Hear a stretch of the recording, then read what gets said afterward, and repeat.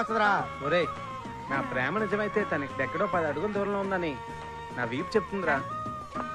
వీపుకు తెలుస్తుందా? తెలిస్తే మనసుకు తెలియాలి గాని వీపుకు తెలియడం ఏంటి? పిచ్చివాడ, ప్రేమించుకున్న వాళ్ళకి ఒళ్ళంతా కళ్ళేరా. కళ్ళు పక్కన పెట్టి మన కళ్ళతో చూడండి రా ఎంత మంది ఫిగర్స్ వచ్చారో. వదిని వెతికేద్దాం, తల దాన్ని పట్టేద్దాం. అన్నా వదినన్నా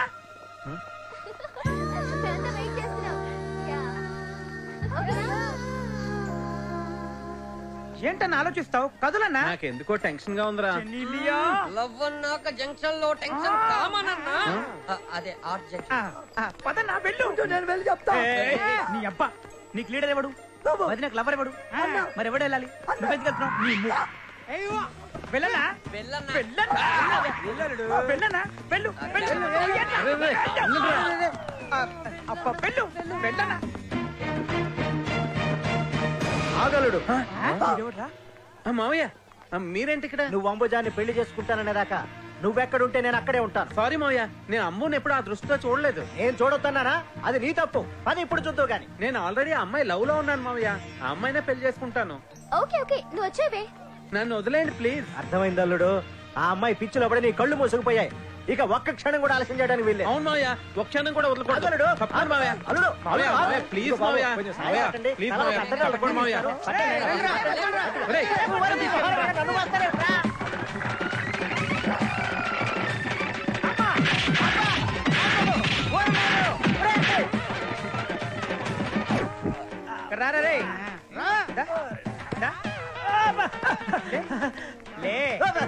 ఇంకోసారి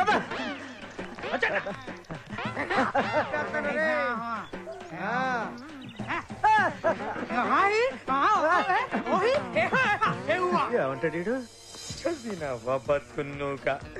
గా మెంటలోడేమో గా పండోడిని వేసేదాకా గీడిని ఫాలో అవ్వమని తొప్పేస్తుడు. అరే జంగల్ కే మంగ ఏంది? సరదాగా ఇక్కడ తిరగడానికి రాలేదు బే. ఒక్కసారి అటు చూడు. ఆ కచోరీ ఇక్కడ ఉందంటే ఆ డకోటా గాడు కూడా ఇక్కడ ఎక్కడ ఉండుంటాడు. గీందో బొంగుల లాజిక్, గీని యొక్క ఎప్పన్స్, గీడో పీకుడు కిల్లర్. ఏంట్రా సౌండ్ ఇస్తున్నావు? అరే ఏం లేదా నా ఎన్ని తినాలని ఐస్ ముక్కలు వేసుకొని చంపుడు చేస్తావు. మంచి ఒక జబర్దస్త్ గన్ను కొనవు అనుకో, గిప్పాకన ఎక్కియాలి, చిపాకని తలిగియాలి, కేల్కతం దుగ్నం బంద్. గా ఇంత దానికి ఐసు నో నాయిసు అని బొంగులో బిల్డప్లు. నన్ను ఏమన్నాను? నా ఐస్ అన్నావు దిగిపోతే. అన్నా అదిగో అక్కడే ఉన్నాను. అలాగే వెళ్ళనా? ఇక్కడ నుంచి ఎంత బాగుంది కదా. అవును చాలా బాగుంది వ్యూ. నిల్లంగా కాయింతాడు ఎంతకు మరలగలడు.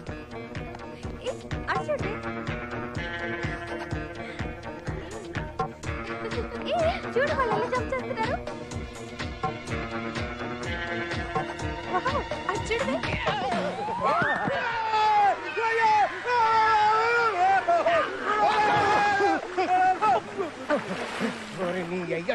బర్గర్ నువ్వు పడింది కాక నన్ను కూడా లాక్కొచ్చావు కదా. లేకపోతే వాళ్ళని వేసేయండి.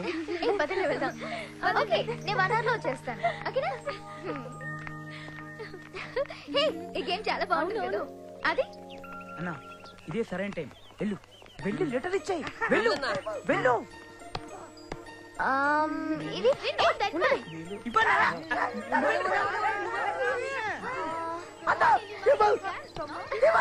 భయమేస్తుందిరా ప్లీజ్ రా, భయమేస్తుందిరా. అయ్యి బాబు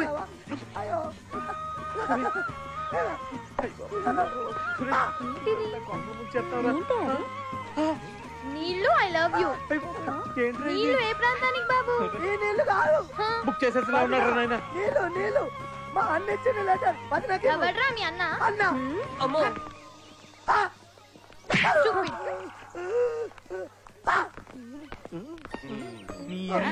మొత్తం చెడదప్పావు. అన్న హెల్ప్ చేద్దాం చేతులు చాలా. అరే క్లాస్, ఈ విషయం నాకు వదిలే. ఈ రోజు ఎలాగైనా ఖచ్చితంగా తనకు ఐ లవ్ యూ చెప్తాను. రండి. అలిగింది చాలు, పద. ఎలా చెప్తాడో నేను చూస్తాను. నిజంగా ఆ నెక్లెస్ చాలా బాగుంది కదా.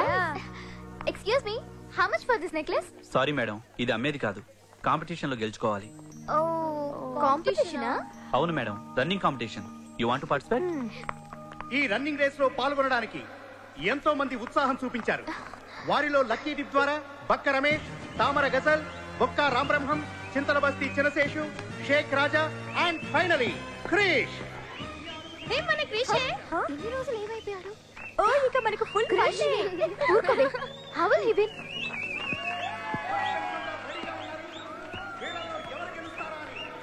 అల్లుడు, ఈ అరటి తొక్కతో నీ పని ఫినిష్ రా.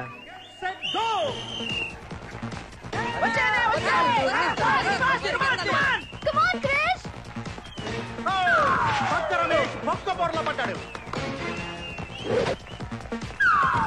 బొక్క రాంబ్రహ్మం గారు కాలు సారి పడిపోయి బొక్కలు ఎరగొట్టుకుని పోటీ నుంచి తప్పుకున్నారు.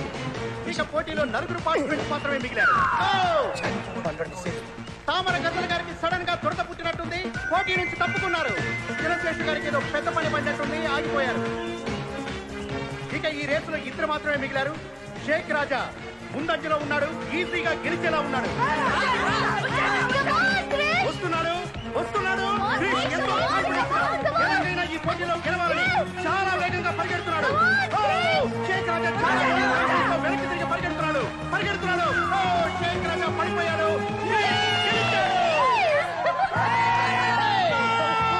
అందరి అంచనాలను తారుమారు చేసి క్రిష్ గెలిచాడు.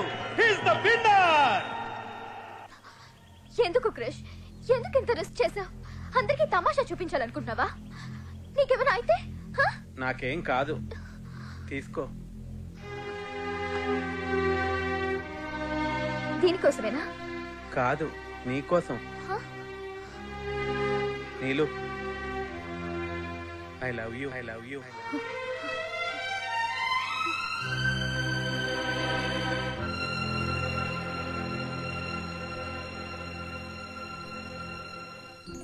నీ మనసులో ఎవరో ఉన్నారంటావు, అతను కృషి ఎందుకు కాకూడదే?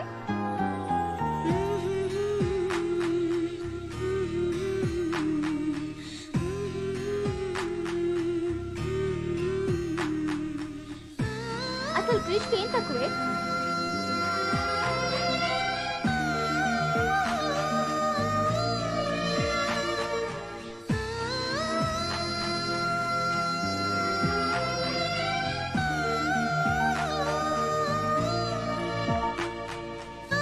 కృష్ణని సిన్సియర్ గా లవ్ చేస్తున్నాడే, తనని మిస్ చేసుకోండి.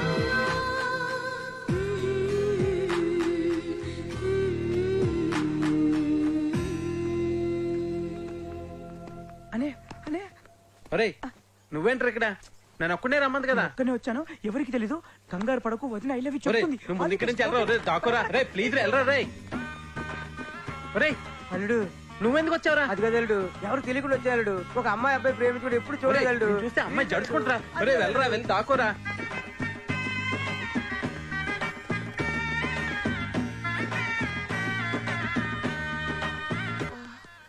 నువ్వు కూడా రా. నువ్వు ఎక్కడ దాకో. సారీ నువ్వు రమ్మన్నావు కంగారులో నేను ఏం చేస్తున్నా నాకు తెలియట్లేదు.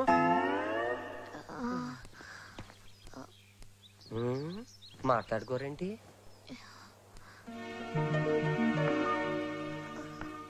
క్రిష్, చెప్పండి. నీ ఇంటెన్షన్ నాకు తెలుసు, బట్ దానికంటే ముందు నా లైఫ్ లో జరిగిన ఓ ఇన్సిడెంట్ గురించి నీకు చెప్పాలి. ఒకరోజు నేను ఫ్రెండ్ పార్టీకి వెళ్ళొస్తున్నాను. ఆ రోజు రాత్రి సరైన సమయానికి నీ హస్బెండే నిన్ను హాస్పిటల్లో జాయిన్ చేయకపోయి ఉంటే ఇవాళ నువ్వు ప్రాణాలతో ఉండేదానివి కాదు.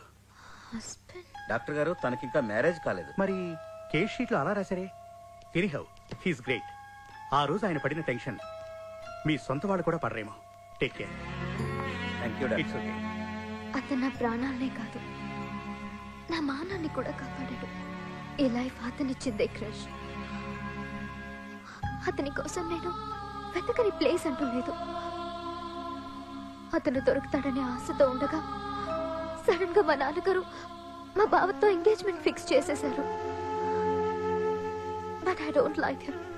నా ఎంగేజ్మెంట్ ని మీ హెల్ప్ తో నేను క్యాన్సిల్ చేయించాను. ఆ విషయం మా నాన్నగారికి తెలిసింది. నన్ను నిలదీశారు.